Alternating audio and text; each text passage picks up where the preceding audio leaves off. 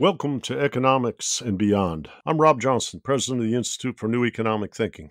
I'm here today with Thea Lee, the president of the Economic Policy Institute and formerly a trade economist who spent over 20 years at the AFL-CIO as the deputy chief of staff and director of policy. Thea, thanks for joining me. Thanks for having me, Rob.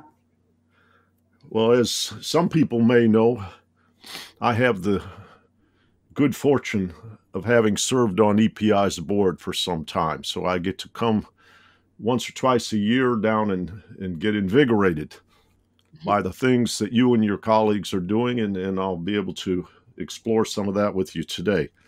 But I think EPI is a very, very important organization, an important voice, and it's never been more important than it is right now. So I think we should get right down to it. We've coming to the end of June of 2020. This pandemic is what I would call unmasked many things. And in a deep dive, I'm curious, what is it that you see has been revealed?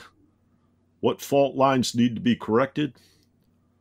What do you see happening that's encouraging? What do you see not happening that you would like to underscore and urge our leaders to embrace and put us on a trajectory to a better life and a better world? Thank you, Rob, for that question. Covered a little bit of ground there, and I'd like to say how proud we are to have you. I'll say that again.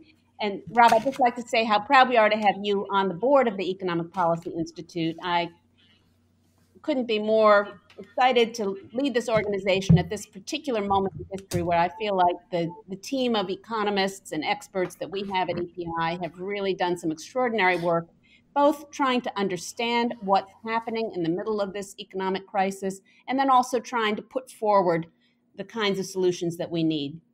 So we all know that we can and should blame the Trump administration for the extraordinary, corrupt, incompetent, inhumane handling of the public health crisis. But it's also true, the sad truth is that our economy was woefully unprepared in every deep sense of the word for this pandemic. And even though the economy was by very many superficial benchmarks healthy before the crisis with low unemployment and decent economic growth, there are a lot of ways in which that health was shallow and illusory. And I think for us, as we think about what do we want going forward, how do we get out of the crisis, it's really important that we understand the roots, the deep roots of the dysfunctionality of the U.S. economy, so that we can think about how we're going to fix it going forward.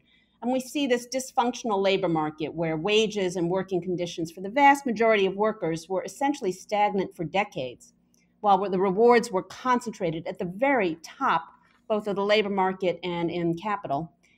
And not just for CEOs, but also for the finance sector and other things. And meanwhile, we saw the decades of erosion of power for working people, attacks on unions and workers' rights, the erosion of the minimum wage and other labor standards, the deterioration of job quality, fair scheduling, workplace safety, healthcare, retirement security, and the rise of the so-called gig economy, where employers became so aggressive and creative in finding wages to evade responsibility as employers, and all facilitated by conservative, pro-corporate, anti-worker courts. But it's also true that as we see all of those weaknesses, and we see the rise of globalization and trade deals and outsourcing to further imbalance the balance of worker bargaining power, the growth of monopoly powers you've talked about in some of your previous podcasts, especially in finance and tech, where the amassing of political and economic clout further was used to rig the rules for everybody else.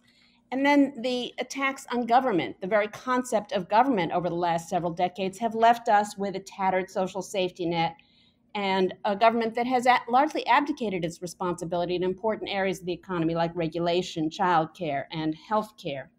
And then the results, of course, in terms of racial equity and justice, These are the deep wounds that we have been living with for so many decades. And when we woke up one morning in the midst of a pandemic, we could see, I think, more clearly than ever what the new truths were about exactly how rotten this economy had been for so many people. And I hope that what that's doing, so this, you asked the question about hope, but I hope that the the clarity that we can have in the middle of a pandemic about the failure of the economic policies of the last several decades will help us form consensus about how to move forward in a very different direction going forward. Um, so I'd say the first truth that we discovered in the pandemic is that a wealthy country like the United States that doesn't provide universal health care or paid sick leave or reliable child care for the majority of workers puts everybody's life at risk. That we have a society where people cannot afford to stay home when they're sick. They cannot afford to stay home when their kids are sick. And they can't afford to take care of themselves and their basic healthcare needs without risking bankruptcy. That is all insane in a world that has been and will be ravaged by these kinds of pandemics. It's insane in any kind of world. The second big truth is that the global supply chains that people were so blithe about for so long, the sort of, I think the received elite wisdom around globalization was that more is always better, and that anything you can buy cheaper abroad, you ought to do so. It doesn't really matter what the consequences are for workers or for the environment. And now we see, I think, that those global supply chains are really fragile. And when something goes wrong, it could be a hurricane or an earthquake or a pandemic.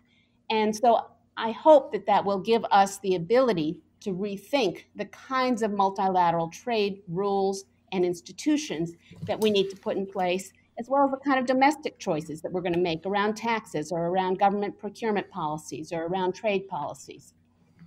And third, about labor markets, we see that essential workers, the people who have to keep going to work during the crisis, have so little bargaining power that they're almost treated like indentured servants. And we have to figure out how we can make sure that every worker can have the confidence to go to a safe job and to be remunerated when they are forced to take risks. And our labor markets, as they're currently constituted after we've spent decades wrecking workers' rights, destroying unions, and eroding workers' voice, means that we don't have those chances. But the good news, and then the third piece is the racial inequity, which is magnified in this crisis. That every form of inequity has been magnified in the crisis, but I think we see in particular that in every dimension of the disparate impact of the pandemic on Black people in particular, but also Latinos, other people of color, Asians who are facing a lot of discrimination in this crisis, that with respect to healthcare and with respect to neighborhoods, education, jobs, the kinds of jobs that different people have, we see that we have magnified tremendously the already staggering inequality and injustice that we have. And those are, I think, our marching orders going forward, Rob. So let me leave it there. But also, I guess, one last point to make here is about government policy. I think one of the things we've learned is that government policy does work if we let it. And we have needed some tremendous intervention by the federal government with respect to unemployment insurance and state and local aid. And that's an area that I want to talk more about because I think we see, and you and I both know in terms of Keynesian economic policy response, that the government can step in at a time when demand and supply are shattered and the economy is wrecked and replace some of that income, and that that is the right thing to do. The big question, though, is whether our political leaders and policymakers have the courage and the wherewithal to do that at the scale needed going forward. Mm-hmm. Well, you covered a lot of ground in a relatively short time, but I want to start in a place that, how to say, reflects the fact that you're based in Washington, D.C., and see things inside the Beltway at how I say, with a bird's eye view right there. Mm-hmm. In 2011, on Politico, a reporter then named Ben Smith, who's now at the New York Times, I believe, he talked to a Democratic policy official who was defending, off the record, the Obama administration because he essentially said the American people are not advocating, like at the time of the New Deal, for more government. They are actually very skeptical about government. And at the time, there was a gentleman who appeared on a blog named Stuart Zeckman, who was a musical artist, is my recollection. And he made a podcast, which friends have shared with me. And this is in the aftermath of the financial bailouts and so forth that I worked on quite closely. And Stuart Zeckman said, if you look at the Gallup surveys, this anonymous gentleman who's in the Politico article is correct, meaning most Democrats are skeptical about government. But the question was why? And when you go into the Gallup polls, the nature of skepticism about governance was not about the effectiveness of government policies, meaning the potential. It was about whether government was captured, whether the money politics, lobbying, PR type system had done what I will call commodified social design. And as income and wealth distribution became more concentrated, as corporate power through Citizens United and others was unleashed in the electoral process, representatives of both parties needed to obey wealth in order to survive in elections. And so the question I guess I'm asking you is, we went for many, many years, really 40 years, of a deteriorating system in terms of the quality of representation. What do we need to do to repair that system so it can be responsive to a broad spectrum of American society, many of which I will say the fault lines you did a beautiful job of presenting in our first few minutes? That's a great question, and it's one I think about all the time in terms of how is it, and I think there's two issues here. One is about communication and packaging, where I feel like the American people have just been miseducated for many decades about the role of government. And, starting with maybe the Ronald Reagan joke, I'm here, the scariest words in the English language is I'm here from I'm from the government and I'm here to help you. And all the way to Grover Norquist talking about we're going to shrink the government down to the size that we can drown it in the bathtub. But I think the Norquist point is not even so much shrinking the government, it's also wrecking the government. So that if you wreck the government and you make it corrupt and you make it answerable to wealthy interests and corporate interests, then it is true that people will become cynical and they will become just desperate about whether government can help. And so there's two different issues. In the abstract, can and should we have a different kind of government sector? And I actually think even in Econ 101, we learn that there's a role for government in terms of addressing externalities. That is, when in the course of producing things, but either bad or good things happen that aren't captured by the price system. And then also in producing public goods. And then economists can spend a lot of time arguing with each other about what is or isn't an externality, what is or isn't a public good. But it seems it's just logical common sense that there are many things that the private sector cannot and will not and does not do well. And some of them have to do with, organizing labor markets so that there is a balance of bargaining power, so that workers can have a countervailing voice against the wealthy and powerful corporation, and that is what the role of unions or collective bargaining can and should be in the economy and in the labor market. And but also things like climate change, where I don't think even rabid libertarians believe that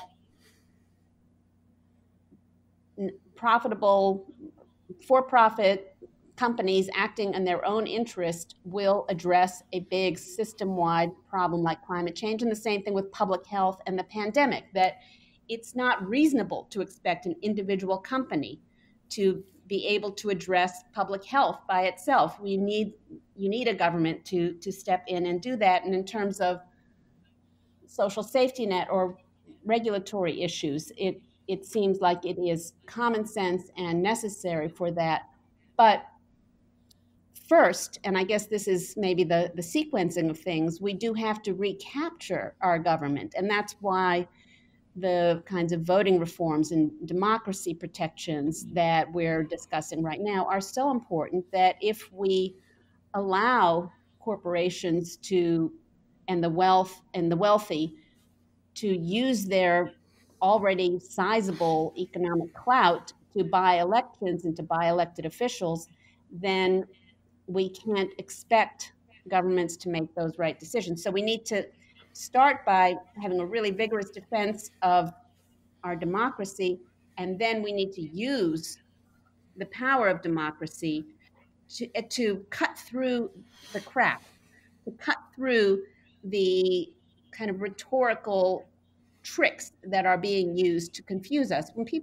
When pollsters ask about, do you like government or hate government? That's sort of a dumb question. But if they ask, do you want a sidewalk you can walk on, or clean air, or do you want public services? Do you want decent schools and community health care? A lot of people will say yes. And so I think the pollsters haven't always been as maybe adept as they needed to be about trying to get underneath that question about government good, government bad, big government, small government. Those aren't the right questions. The question is really, how do we use collective action and the public sector to solve problems the private sector can't and won't?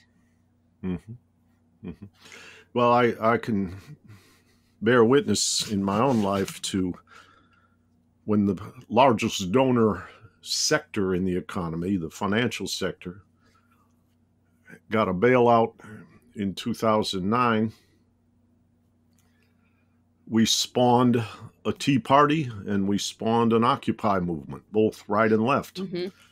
And we transferred majority from Democrat, this was in the Obama administration, to Republican of the House in 2010, and then the Senate, and then the White House.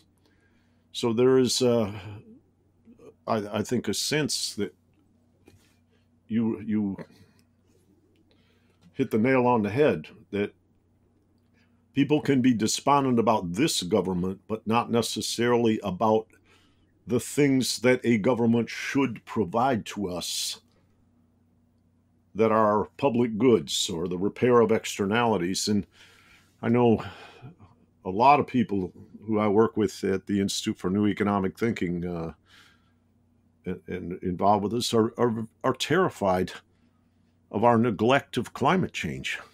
Mm-hmm. And that's before the pandemic. But it's a symptom of the same kind of dysfunction. Exactly. And I've heard political folks say, and I think it's really interesting, that every election for the past several has been a change election, that people want something different from what they've had. And if you think about 40 years of wage stagnation and growing inequality, then it's easy to see how people can become angry that we are eroding the American dream, that the idea that people born in America will live better than their parents did, and that there are, opportunities abounding for anybody who has the wherewithal and the energy and the foresight to follow them. And it almost feels like people have taken a sledgehammer to that dream over the last couple of decades, and they have busted what had been strong uh, strong sectors in manufacturing with good jobs for the middle class that were unionized, where people could not have a college education and yet really earn a decent living and maybe send their kids to college and buy a house um, and see that kind of shared prosperity. Not for everybody, and it's never like the United States has had a perfect era, because we haven't. We've had a lot of discrimination and inequality and failures, but we did for a while know how to build prosperity that was more shared, and we were actually closing some of the racial wage gaps and wealth gaps in the 70s when some of those good jobs were there. And then I think we let the corporate sector have its way, where they went after unions, they globalized in the wrong way, they cut taxes, they deregulated, they privatized, they got almost everything they wanted. And what they were left with, ironically, is an economy that's not actually that good for business either. It's because it's a consumption driven economy. And so if you start destroying consumers' ability to earn a living by being greedier and greedier and greedier and taking more and more wealth and power into the hands of a small group of elite at the top of a multinational corporate pinnacle, then you actually end up with an economy that isn't resilient, that doesn't bounce back after a recession, and that is never all that vigorous. And that's kind of what we're seeing now. So that's our challenge, really, is how do we rebuild an economy that's going to be good for working people? And that may even be better for different kinds of business. But part of what we need to do is have a new mindset. Businesses have to be, I think, more take the longer view and not try to squeeze out every penny from every worker in the short term. I want to underscore for our listeners, Thea, the amazing quality of the website that EPI has. It's at www.epi.org. And many, many times in my own life, when I give speeches, presentation, PowerPoint, and what have you, I come to your website to illustrate the kind of phenomena that's taking place. And I've seen maybe 100 times a graph that your organization produce about the trajectory of productivity and the trajectory of wages, and how, if you will, wages flattened out while productivity continued to soar.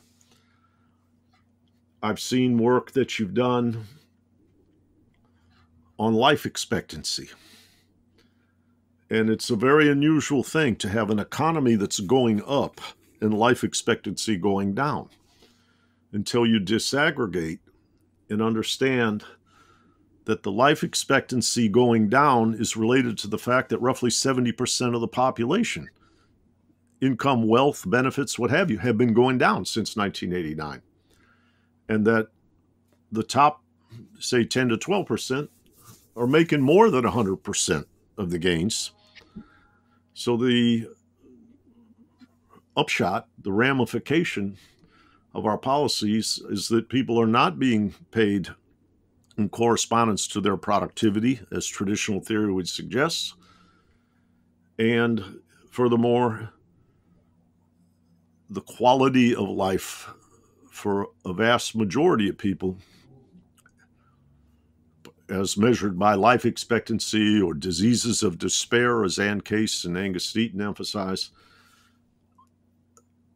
suggests that, how would I say, a well-functioning democracy would pick a fight with that and correct it. But we haven't been able to get there. But I think your website for years has been unmasking the nature of the challenge, and now the pandemic has, how I say, brought it to the surface. Thank you, Rob, for that. And I totally agree. And I hope everybody will go check out our website at www.epi.org, because I am constantly amazed. I've been president of EPI now for about 2.5 years. I came back to EPI after about 20 years away at the AFL-CIO. And I just, we have about a dozen PhD economists, a couple of lawyers, a bunch of other super talented folks. And these people understand data and they understand empirical work. And what they've done during the pandemic, what our team has been able to do is to just kind of take everything apart, look at things by race, by gender, by age, by occupation, and just try to understand who's getting hurt how. And as you say, Rob, I mean, the amazing work that EPI did over many decades on the productivity wage gap, I think really helped a lot of people understand when we talk about, we use the words the economy. The economy isn't one thing. It's made up of a bunch of people. And if there's massive growing inequality in that economy, that is why the economy, in quotation marks, can't be healthy if a majority of people are seeing their living standards erode. And and I think EPI is committed to one thing, which is working people, and that's what we put at the center of our analysis. That's what we think all of our policies should be about: making sure that working people can have good jobs, good wages, good benefits, and that is actually at the end of the day what a strong economy needs, not a lot of wealth concentrated at the top in a few hands. And we see that in the pandemic, that when we give people money to spend, when we increase the unemployment insurance payments, for example, that is money that goes straight into the economy, that people go out and spend that right away, and that helps keep the economy from tanking even further. When you give money to rich people, or give them another tax break, or they have more money, a lot of times it doesn't get spent because they don't need to.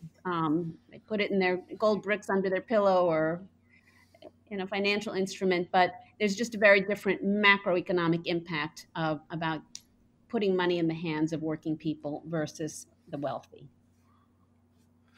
I want to emphasize again, related to your website, you have put out a document that I've relied on for as long as I've been an economist, which I think dates back to about 1982, which is called The State of Working America.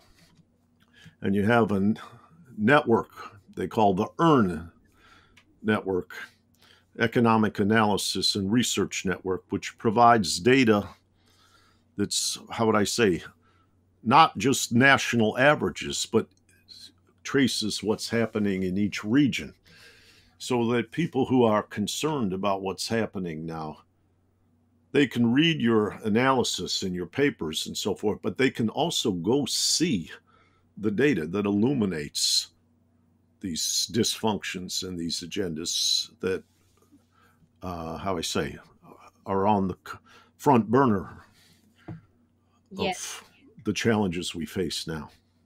Yes, thank you for drawing attention to those things, Rob, because those are, I think, what EPI does so well. The State of Working America and all the databases underlying it are actually on our website. Part of what we do, it's a service to humanity, is to take these government databases, but we clean them up and we try to make them more accessible to people. We put them into different formats so that people can check.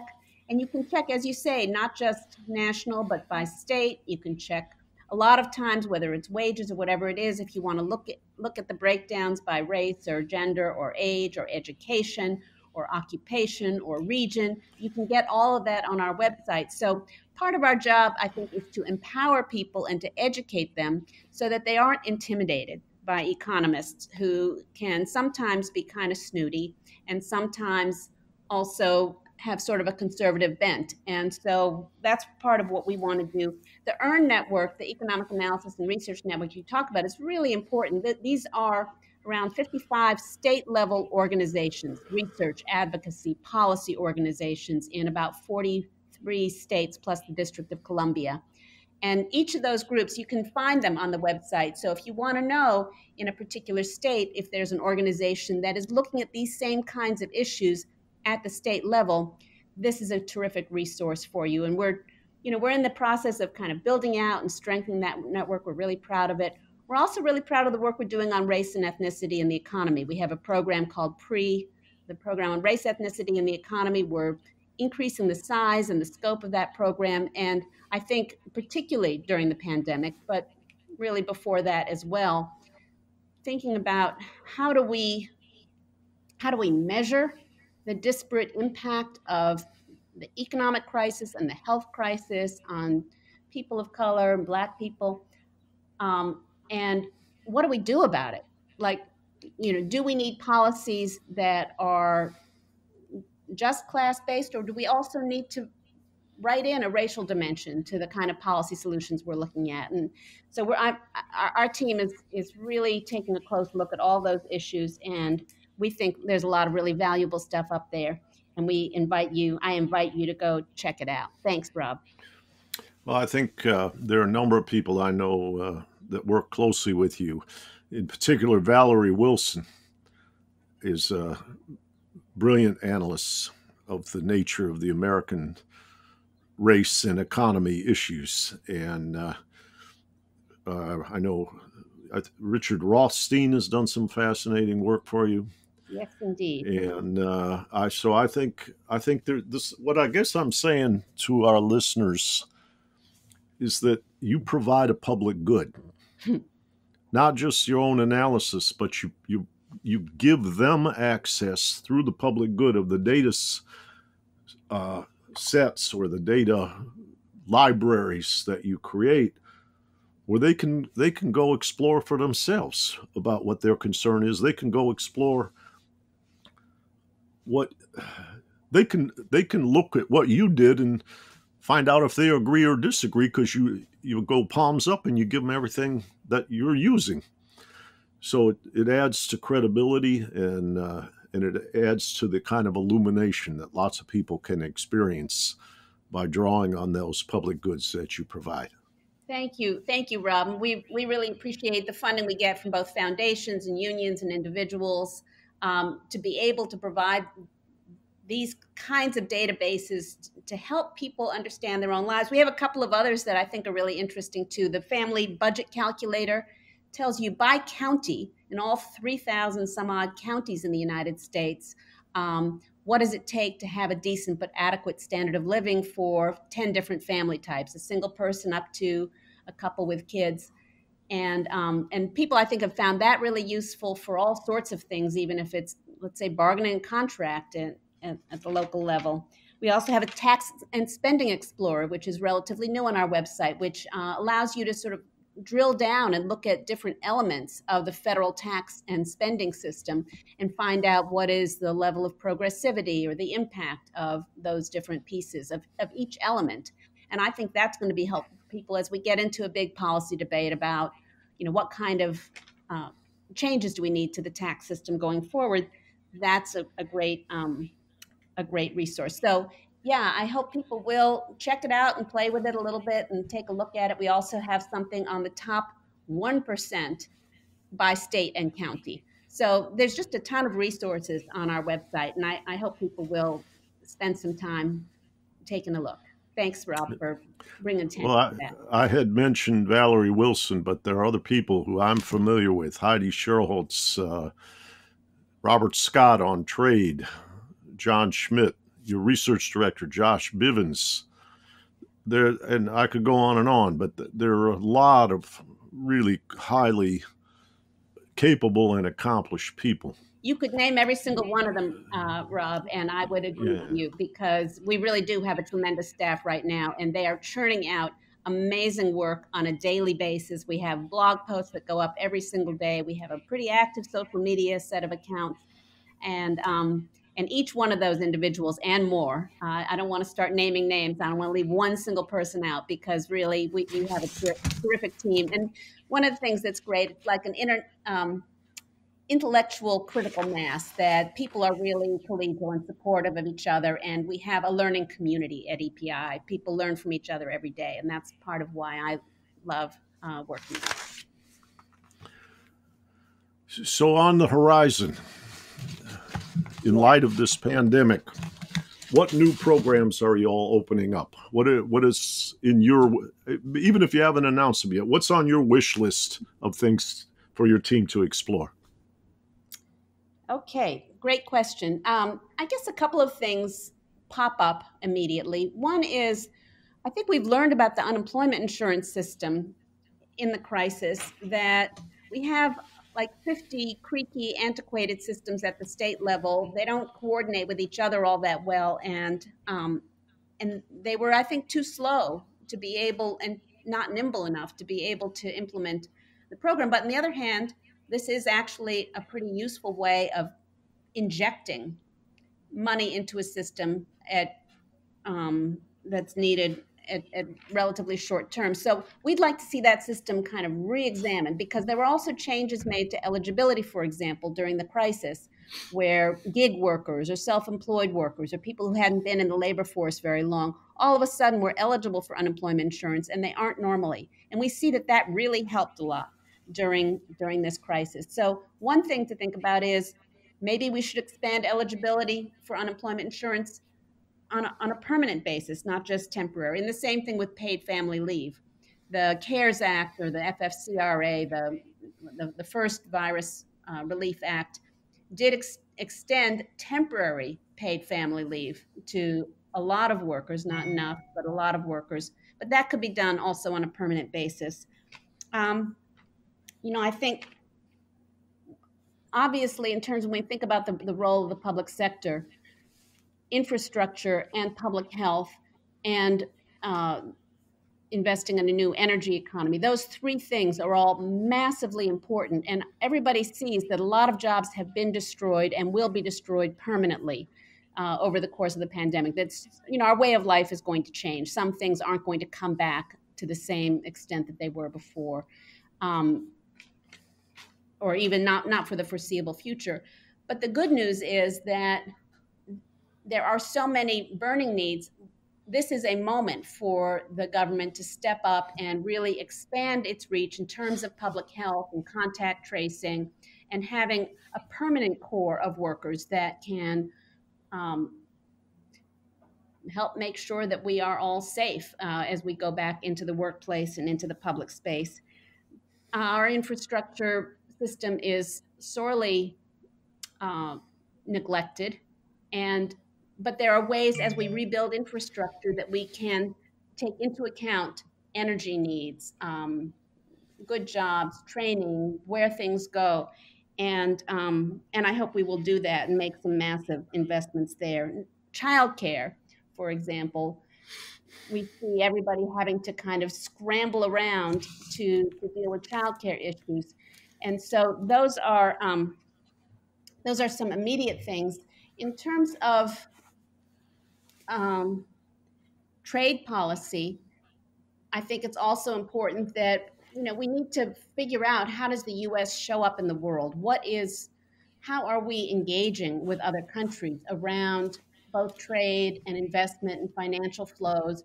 And is there some kind of a coordination mechanism around these public health emergencies, where instead of every country kind of hoarding and trying to figure out how to take care of its own needs, can we have some kind of a mechanism where countries can be coordinated and supportive of each other, but also have faith that the system's really going to work for them going forward? But I think we need a whole different set of guidelines and rules for the global economy around workers' rights and environmental protections and around public health that have not been a priority for the past couple of decades. And then I think the most important thing, and this is both at home and abroad, is worker voice and worker power. As I said before, the corporate sector and the right wing have spent 3 or 4 decades trying to undermine worker voice and worker power, and attack unions, and implement anti-union, anti-worker policies at both the state level and the federal level. We need to completely reverse that, because I think what we see now is that workers without a union or without some kind of collective voice and collective action are really at the mercy of their employer and of a public health crisis. And even something as simple as having nurses being able to get public personal protective equipment, which should not be a heavy lift. It should not be a hard thing. We saw that unions were the ones that stepped in to do that when the system really failed them. So I think, going forward and building a different kind of economy that is much more resilient and humane is within our reach. But we have a lot of work to do. And, we have an election coming up in November, and people will have a really important choice to make, not just at the level of the presidency, but at every level of government, down to city council and dog catcher. And I think we should be asking questions about what are what are the priorities of the people running for office, and who will they take care of um, come next I year. think, yeah, I think that's important. Let's talk a little bit. You do a lot of work related to globalization. And at INET, we have a commission that's co-chaired by Joe Stiglitz and Michael Spence called the Commission on Global Economic Transformation.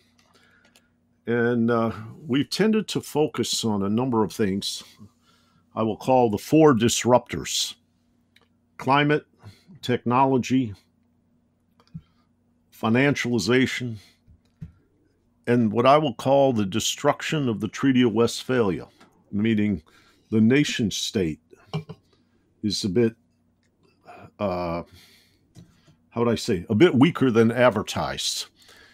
And people like Joe Stiglitz and Danny Roderick on our commission are working on this question of, in a world where globalization is taking place, automation, transformation of the structure of the economy is rampant, how do you govern? If you go up to the level of global governance, then everything's under the roof, but you may not be sensitive to what's happening in certain locales. If you go down to the locality, well, the scope of the market is much larger than the domain of the sovereign. And so there's things you can't control. And a good friend of mine, a Chinese professor at Tsinghua University, Wang Hui, made a lecture that's both at Birkbeck College and he did at the Trento Economic Festival with INET sponsorship, called The Crisis of Representation. And he said, you now have a place where government officials have to tell the people who elected them to curtail their demands.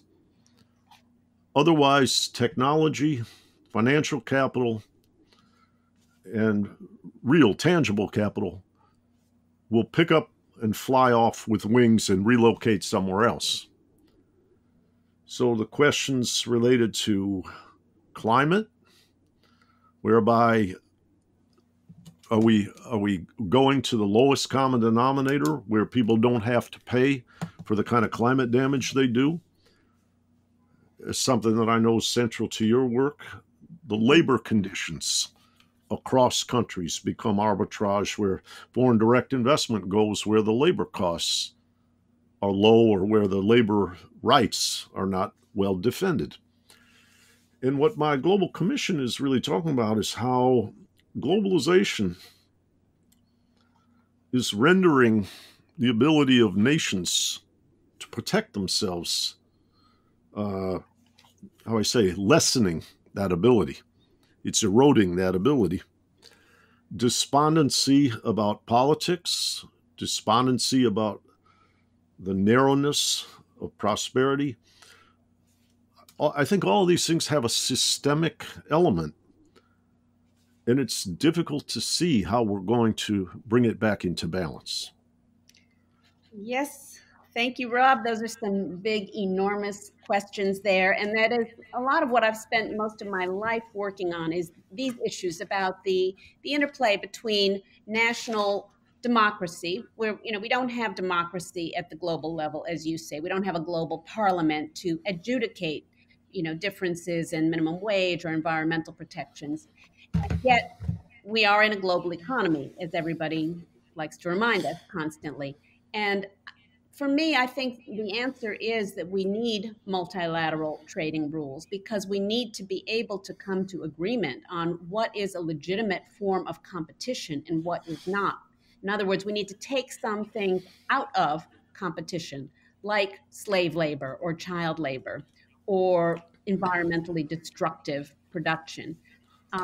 But in order to do that, we all have to agree that that is the right way. So we've had the World Trade Organization, which is the home of the multilateral trade rules, and yet that organization has been completely captured by global corporate interests. And we see that, certainly the United States is a big leader at the WTO, or has been in the past, and yet through Democratic and Republican administrations, I have personally seen the U.S. government uh, basically urge the WTO to to continue in a direction of corporate enrichment and corporate power, as opposed to these other things. So I would say I would love to see a new conversation at the WTO. I mean, you could destroy the WTO, but then you'd have to rebuild it. So and right now, it's at an impasse. It's a paralyzed, ineffective organization right now because it's lost credibility and it's lost its energy. But I, I would like to see a new North-South alliance built at the WTO with the leadership of the United States. And I would say that there are four huge issues that countries cannot and should not resolve by themselves. They need to resolve in an international forum, and climate change is one of them.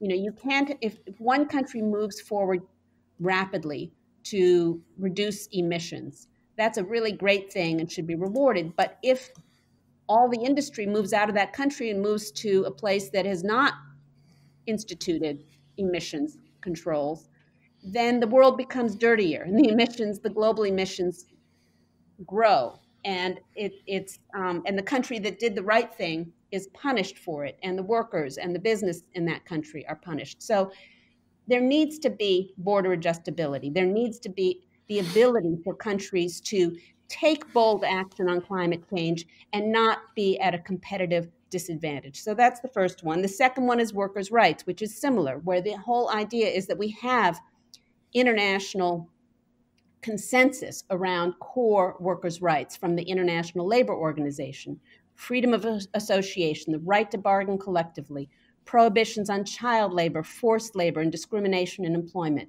We've all agreed on these core workers' rights, and yet we don't enforce them. And we allow both governments and businesses to profit from violation of workers' human rights.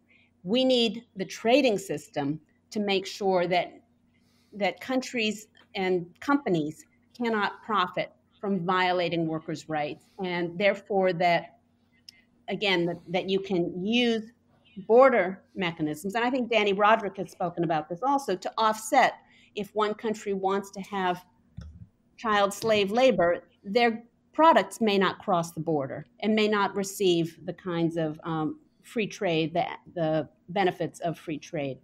And I think the last two things, tax policy is the other one, where you talked about, if you don't have some kind of mechanism for addressing tax havens and so on, then it becomes impossible. Every country, and I think this is particularly true now, needs to be able to have a tax base in order to provide public goods and take care of their citizens. And if they're constantly being whipsawed by the threat of corporations or rich people moving to another country to avoid taxes, that becomes very difficult to do. And yet we don't have even a forum in which to address those kinds of, I'd say, antisocial, anti-competitive behavior. And currency manipulation is the fourth one, where if countries are constantly manipulating and systematically undercutting their currency as a way of getting a competitive advantage, again, it becomes impossible to have um, the kinds of benefits of trade in goods and services that you want. So that's my thought, is that we can build multilateral rules for an international system that allow countries to make different choices at home, but sometimes making a choice to wreck the environment or to violate workers' rights means that you can sell those goods at home, but you don't have access to international markets, and that should be a really important inducement for countries to to come into line, but we're pretty far. That's pretty blue sky. We're pretty far from having any kind of international consensus to be able to move into that direction. But I would say that's where we need to go. At the center of the, what might I say, global stresses, you'd mentioned the WTO, and I remember at the end of the Obama administration, and not long before, they had two bills that were trade policy. And I remember when Elizabeth Warren spoke at a conference I did on women, finance, and society in Washington, White House officials became infuriated, as though the public was not supposed to, or the representatives, in this case Senator Warren, were not supposed to discuss openly the provisions in that legislation. And you had talked about essentially capture by the corporate world in the WTO. It felt like we were so far off course at that time, and as much as I have my regrets, Donald Trump beat 15 Republicans and Hillary Clinton by running around saying the system is rigged. And anybody that saw the reaction to Elizabeth's dinner speech, which she did at my conference about trade, would have to agree with Donald Trump. So that's a long-winded way of saying, if Donald Trump is defeated in November of this year by a Democratic candidate, Joe Biden is the prospective nominee, what do the Democrats have to do so that they don't bring us the despondency that produces what you might call the next version of Donald Trump in 4 to 8 years? That is the most important question, Rob, that you can ask, because what we saw in 2016 was that Donald Trump stepped into a vacuum, that Democratic policymakers at the elite level had been unwilling to name this as a problem. You know, we're losing jobs overseas, and our policies are no good, and we need to do something different. These trade agreements like NAFTA, the North American Free Trade Agreement, have been bad for working people. So Donald Trump named it. The problem, of course, is that he surrounded his views in zenith racist rhetoric and a nationalist rhetoric. When I'm not against, policymakers thinking about what's good for the United States of America, but I think there's a difference between looking for policies that will benefit and create good jobs in the United States of America and policies that are aimed to hurt people in other countries, which is, I think, how Donald Trump likes to talk about it. So he was able to do that because for a couple of decades, leading Democrats, and particularly the presidential candidates, had not had the courage to call out the system and to really challenge a system that was good for corporations but bad for working people. So I would like to see Democrats going forward in the next Congress, the next administration, really stand for a reform of the global economic system and the global rules in a way that is not xenophobic and racist, but is about building solidarity with, certainly at the AFL-CIO and the labor movement, we think about lifting up workers in all countries, whether it's China or Mexico or Bangladesh or France or Norway, that when we look at reforming the rules of the global system, it's not about American workers winning and everybody else losing. It's about working people globally being able to engage in the global economy without having their living standards and their wages and their public sector ground to dust. So that's the goal, and I think it's doable, but it will require letting go of some of the comfort blankets of the past, of NAFTA or TPP or the WTO in the way that it has that it exists now. Pete DeFazio, Congressman Pete DeFazio, just introduced a bill that would have taken the U.S. out of the WTO, but that bill, I think, is not going to see a vote. Unfortunately, it was prevented from getting a vote. But I think we need to be unafraid of having a deeper conversation about restructuring global economic rules, not exiting the global economy, but rewriting those rules pretty dramatically around workers and the environment and the tax system in particular. Well, at the frontier of this global interface has been U.S. and China relations.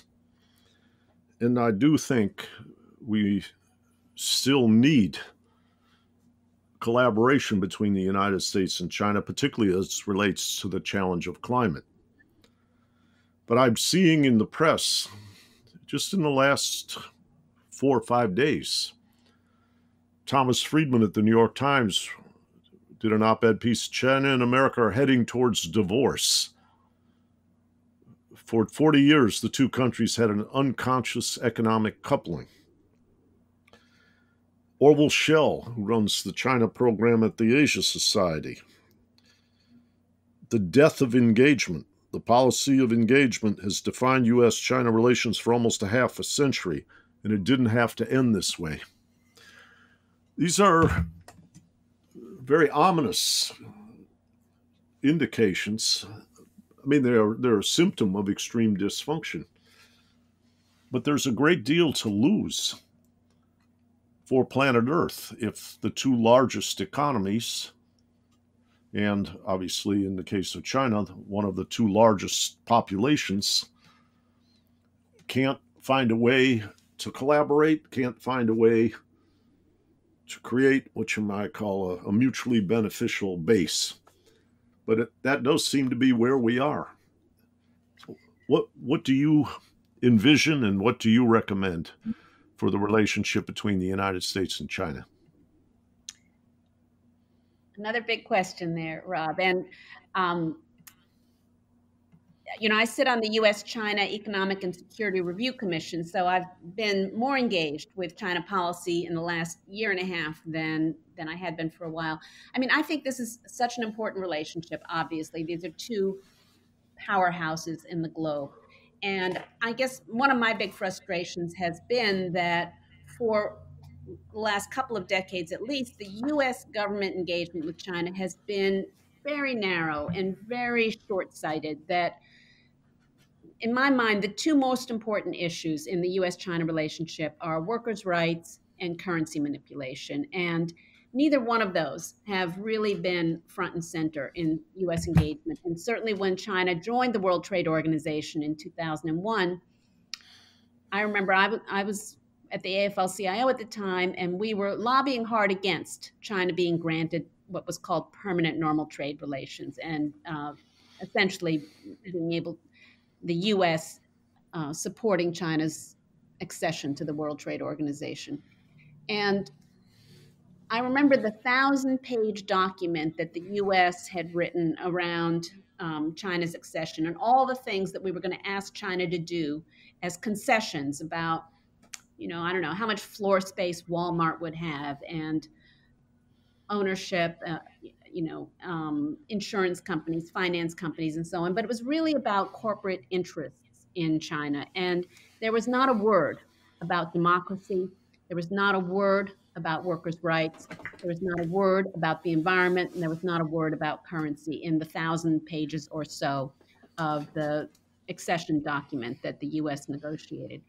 And to me, that's really what the problem is, that we have clout with China. I think you can see that in even the phase one deal that the Trump administration negotiated.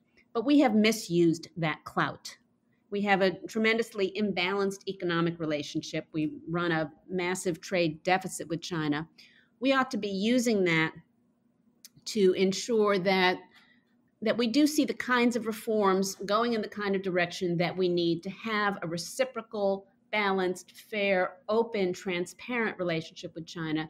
And right now, we haven't seen that.